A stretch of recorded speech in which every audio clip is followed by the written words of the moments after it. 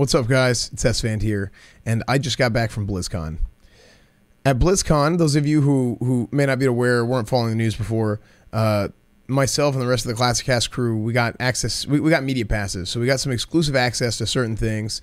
So myself, Stay Safe, and Tips got to join in on a kind of group press conference style interview with two developers, and that was Brian Birmingham and John Hight. John Hight's the executive producer of WoW, and Brian Birmingham's the lead on Classic. He was the guy wearing the green shirt at the Classic panel.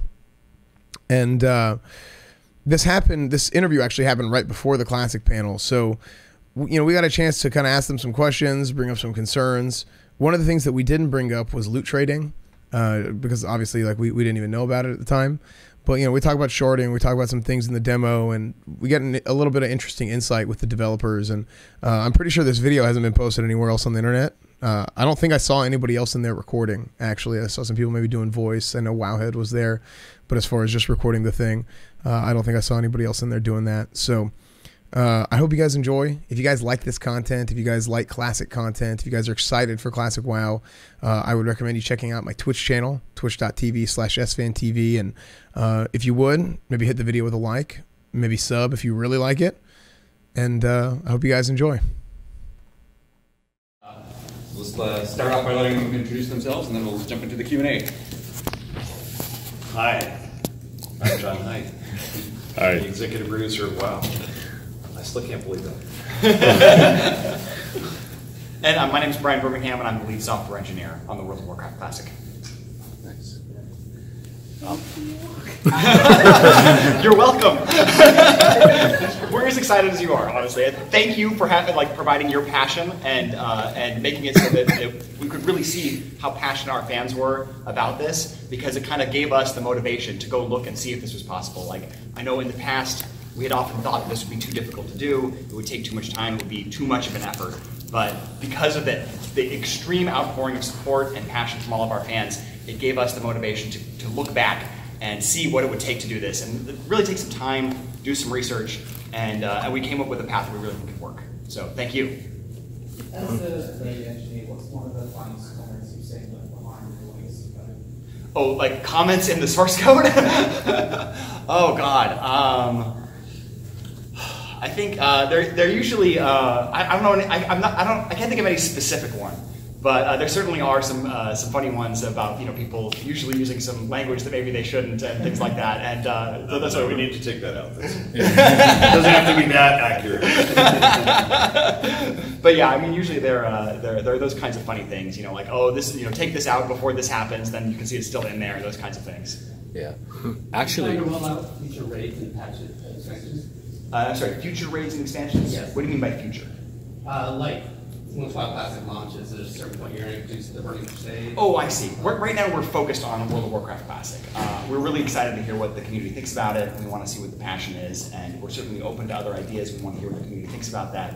But right now we're staying focused on making sure we recreate the authentic Classic experience. So, that being said, what is your plan for progressive content release within Classic WoW? I want to direct you to the panel that's coming up in just about half an hour, I think, or an hour. Great, okay. And yeah, cool. Ian will address that there. I've got a very specific question about sharding in particular. I guess there was a post that was released yesterday by one of the CMs online talking about the possibility of sharding in Classic. Sharding has always been a very contentious topic within the community. Have you guys sought out any alternatives to accommodate server load, like lowering the population caps, or possibly dynamic respawns or anything like that in lieu of sharding? Is there anything we can do to avoid sharding? I'm really glad you asked that question, and yeah. It's a really complicated topic, and you're right. It's something that is contentious, and I understand why people are passionate about this. One of the things that we're really committed to and really focused on is trying to create that authentic social infrastructure, that authentic sense of community, those, like, knowing who you are on the server, knowing who everybody else is on the server. Yes. And so when we say sharding, I want to be clear that that's a term that is often overused and misunderstood. Yes. And we're going to have some more communication in the months to come about what the differences are between that and other systems that are very similar to it or might have those effects. And we are looking at what the options are available to us. There's a lot of technologies that go into into Battle for Azeroth that have similar kinds of effects. And one of the ones I want to call out that a lot of people confuse with sharding is phasing. Yeah. And there is no phasing. Another one is cross-realm zones, and there's no cross-realm zones. And so when we talk about like the possibility of sharding, it really is a possibility. It's something we want to investigate and look at and see what we can do to mitigate. And we'll have more information for you in the months to come. Does that help? Thank you. Absolutely. Thank you very much. A while back, Mike Morhaime famously told people who said they wanted the classic World of Warcraft, you think you do, but you don't. Because actually, I think that was Gail. Yes. That basically, because of reasons like all the changes that people haven't noticed over the years being implemented into the game. So, what's changed to make you guys say, okay, let's go back and give people that WoW Classic they want? And are you addressing the issues like incremental changes for gameplay reasons? Well, I think there's always the danger when you have this nostalgic view of something that when you bring it back into a more modern era, where we have higher resolution graphics and we have a lot of conveniences that we've added throughout modern WoW, in some ways to make it easier to play or to take some of the work out of playing, that people that are playing today experiencing what people experienced 14 years ago will find it not as attractive. And I think that that's sort of where that statement came from, is a sense that you have this nostalgia, we don't want to ruin that nostalgia for you. But the really cool thing about it is that we can support both of these worlds. We're in this very unique situation where there is a game that has been evolving for 14 years that will continue to evolve, hopefully for another 14 or 15 more and beyond. And we're actually, before that game even ends, we're being asked to bring forward what was the original experience, and we can do it. And probably only we can do it in such an authentic manner. So what led to us doing it? Honestly, it was mostly the fans. It was continuous feedback, continuous requests, attempts on the part of fans to resurrect on their own way some portion or some experience that was like that. So that's what prompted us. Speaking of that, do you have any of the Nostalrius team members working on Classic WoW right now? We do not. We do not? Okay, yeah. Cool. So I was going to kind of back on the topic of like phasing and sharding, and I think that you talk about how there's different terminology and things may seem similar, but they're not really. You might see sharding, but you think it's phasing or this and that.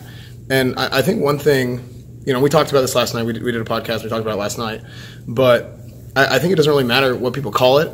What matters is what they see. And I think that's, whether they're calling it phasing or sharding, it's sharding, but what they see is that they're seeing people taken out of the world, right? And the game's World of Warcraft. And it ends up not feeling like World of Warcraft whenever there's not people in the world. And I think that's just one of the big things. And I know you say it might be something where it might be something you have to look at for the future or whatever, but, we're pretty involved with the community. We get a lot of feedback from people, and one of my personal main goals is to be able to kind of translate and be able to take what people are saying, however way they say it, and kind of make it more kind of easier to understand, right? And I think at the end of the day, a lot of people think that sharding is not vanilla, and it's something that feels that people feel like it takes away from the game a lot, to the point where people are actually fairly upset about seeing it in the demo. And I understand to some extent, at least. I'm not a developer, I'm not a programmer, but I understand to some extent that you guys, whenever you're putting out a demo, you're putting it out so it looks appealing to the eyes whenever you first see it. Like, you might hide certain UI elements and stuff, but on the back end, it's not actually removed from the game. One thing that came up is you can /LFR, and the LFR window comes up. It doesn't work. You can't see it. You can't click on it. Right. But that's an example of something that, okay, let's just hide this for now, and we'll go back and clean it up later after the demo whenever we want to get a real release out. I don't know, that's just kind of more of a message that I wanted to convey, I guess, that that's something that people are worried about whenever they see some stuff like that. Not necessarily bugs, but design decisions. That's what they're worried about, is whenever they see a design decision that's not necessarily vanilla. That's one of the things we wanted to make sure that we addressed. That's one of the reasons we put out that post on the community, was we wanted people to know that just because you see it in the demo today doesn't mean that that's exactly the way it's going to work. This is a demo. We wanted to make sure that for the demo, people could focus on that we restored the original abilities, that we restored the original quest content, that we restored the original terrain and the areas. And we wanted to make sure that everybody had a chance to see that that was in. And obviously, the feeling of community and large player populations coming together is something that we want to try to recreate as well. That's not something that would have been conducive to being able to see everything else in the demo. We want to make sure everybody had that chance to see those things. So as you said, this is a demo. It's a very different situation than live. And so we made different decisions for demo than we would make for live. Right. In fairness to Brian and his team too, when we really wanted this to come out next summer, and we realized that we needed to tell our fans what our progress was, and what better way to tell you the progress than to show you the progress. Yeah. And so we erred on the side of we'll leave some of these hooks in the demo so that we can get this on the show floor, so that we can get it out in people's homes, and we didn't want to cause any alarm that people would think that, oh, wait a minute, this is just, a refacing of a modern WoW. Awesome. But believe me, they are going through every little detail to make sure they have an authentic experience, down to making the X12 level engine match the lighting of the lighting as it was 14 years ago. Awesome. So you guys are adjusting the lighting. The lighting in the demo right now is not what we're going to see. We have been working on it, and it is a lot closer than it was. So actually, if you come to the panel today, you'll see where it started and what we've done so far to get it to where it is today. Awesome. And we are going to keep looking at it.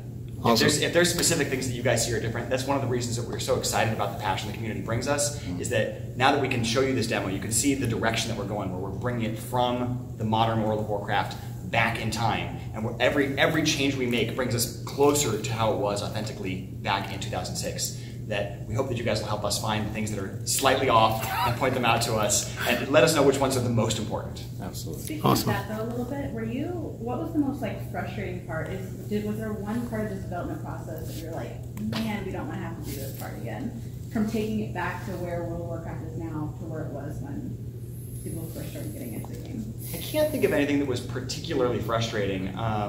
There have been some certainly challenges along the way, and we'll go into some examples of that in the panel later. But just to give you some examples here for this interview, the terrain, there's some format differences in the terrain that don't look right as we started to restore them, and we had to go make changes in the code so that they would read the new terrain. Actually, I'm sorry, in that case we actually changed the terrain so that it would match the new engine, but then it looks correct in game. And so it's a perfect example of where, even though we have the original data, if we load it into the modern engine, it doesn't work right. And you'll see examples of that. And then we make changes to it to make it look correct, even though, of course, the actual data on disk is different. Does that make sense? Yeah. We've got a question in the back row, and then I think in front of you. Yeah, can you talk about some of the challenges in bringing the upgrades and modes of the network stack over, the course of 10 decades back to the 2006 ago? Well, you said the network stack, and actually we aren't needing to make any changes to the network stack. That's something that we are going to use from the mainline code, from the modern code today, and we're able to keep that as it is. That's one of the things that we're excited that we can start with that code for, is so that we can keep all those improvements. So one thing where we're maybe deviating from the original experience is that we want a lot more stability on the network side. Hopefully we'll reduce the queue times that you might have experienced back in the day. No guarantees on day one though, because we anticipate there'll be a lot of people coming in. But from that point on, that's one of the reasons why we want to go with our modern network code and hardware as well. So that would have all the functionality that's been added over the years that's presenting challenges.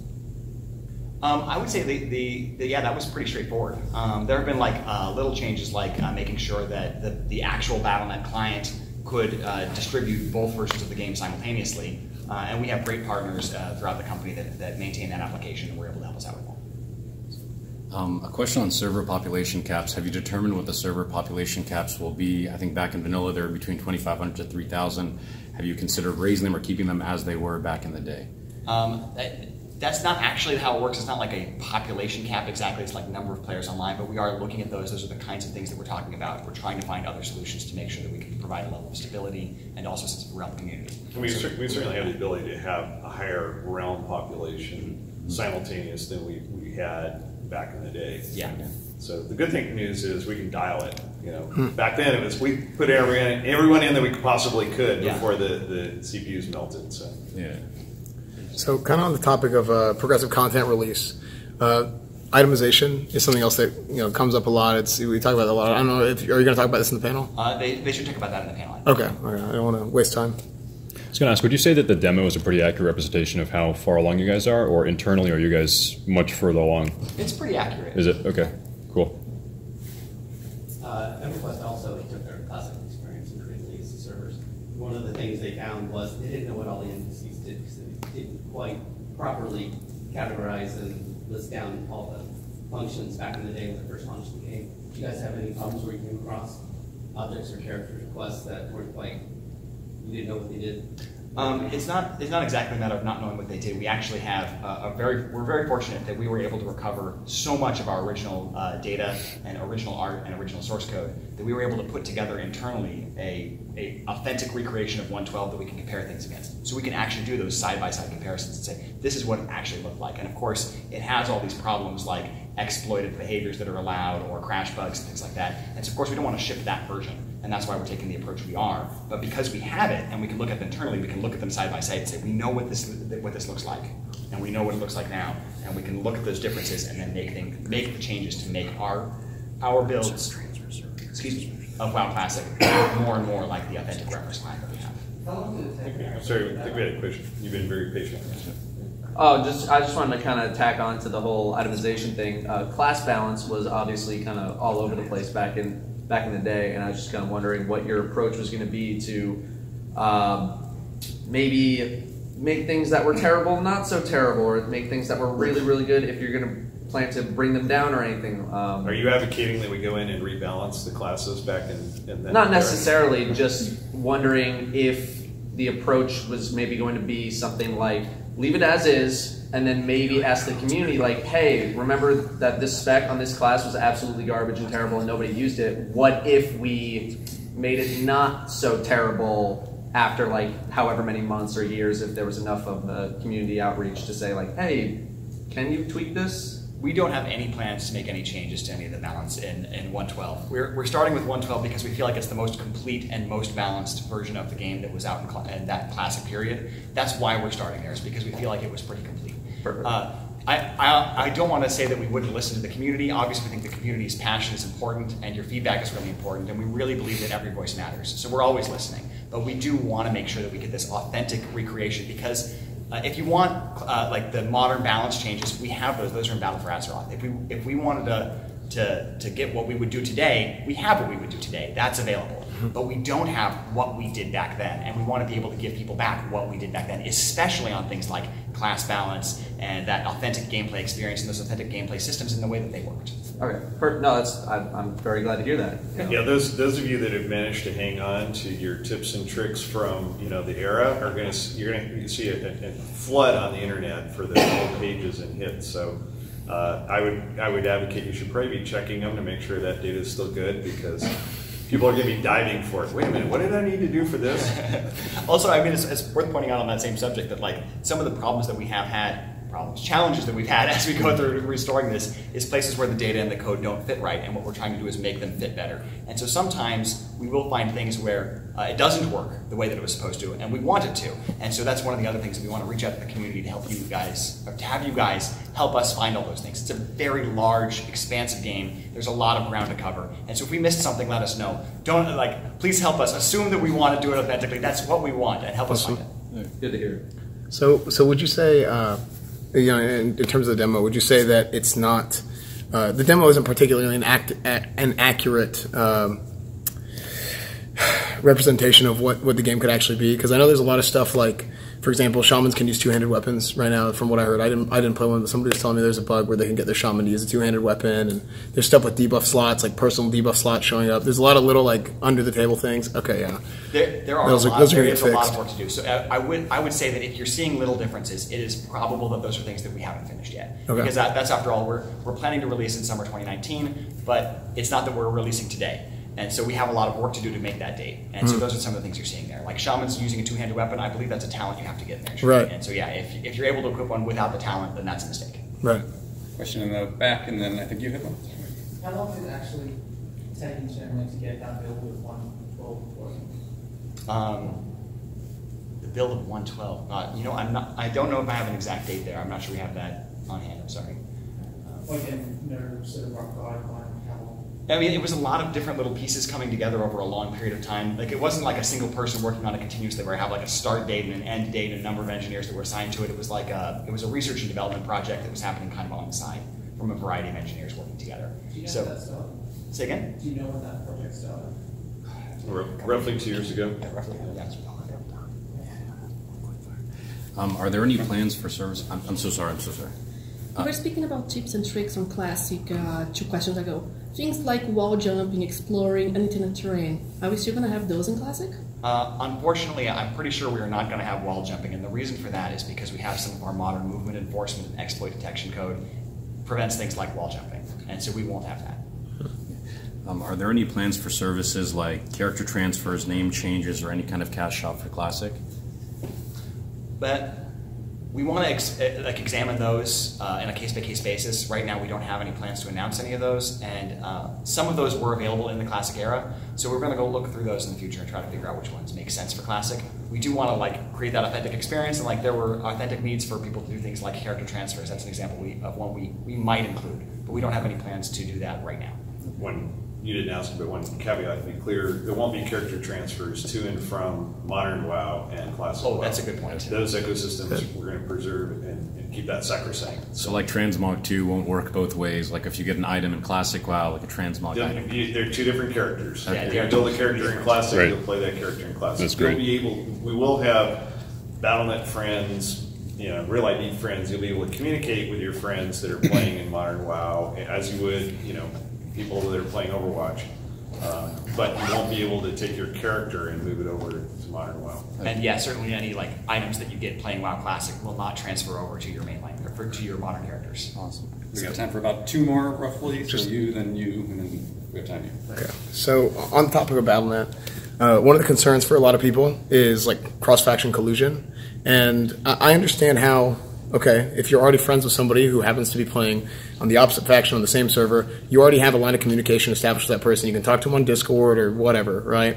But a big concern for a lot of people is the fact that in retail WoW, I can go right-click on a guy's portrait and then send friend request for BattleNet, and I can open a line of communication with somebody on the opposing faction. Is this something that you guys would be looking at possibly removing? Because I remember back in the day, cross-faction collusion was something that was against TOS, and now it's getting enabled if it's not that way. We have actually had internal discussions about that already. Awesome. We are thinking about that. Yeah. Awesome. Great.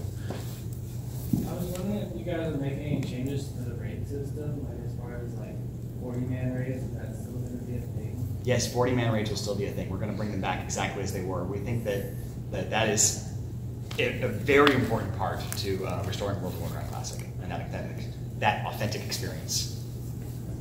When you were looking at this project, you decided to work from current WoW back, all the way backwards, as opposed to working from backwards forwards. Why the decision to work from current backwards as opposed to from previous forwards? As far as when you're doing networking, everything like that, you're incorporating current systems. Sure. I was curious as to why you didn't start at square 1 and then you started to start at square 8 and work backwards to 1. It has to do with how we identify what the differences are. That's actually very much the point of the panel that we're going to have, is to talk about exactly that question. But the crux of it is that when we're going from where we are backwards, it's very clear what the path is. We can see it. Everybody can see it. You guys can help us see it. If we were going from where we were back then to forwards, a lot of those issues are invisible to us. We can't see them until there's 1 million players online simultaneously and then the server crashes. Or there's a malicious exploit and we don't know about it until somebody reminds us that we've forgotten to fix it again. And trying to replay those forward from the history that we recorded, that just lands us to where we are today. That doesn't help. Thanks. One big discussion I hear a lot of the time is what happens after Naxxramas is done. Like Old School RuneScape is added with player polls, custom content, or bonus content. Have you guys thought about new content that you'll make for Classic WoW? We don't have any plans to announce it. Okay, great. Yeah. All right. I think we're about out of time. Thank you, everyone. Thanks, everybody. Thank you, guys. We could talk for hours, man. I know, yeah. I really appreciate you guys' passion. No, honestly, you guys do a great thing.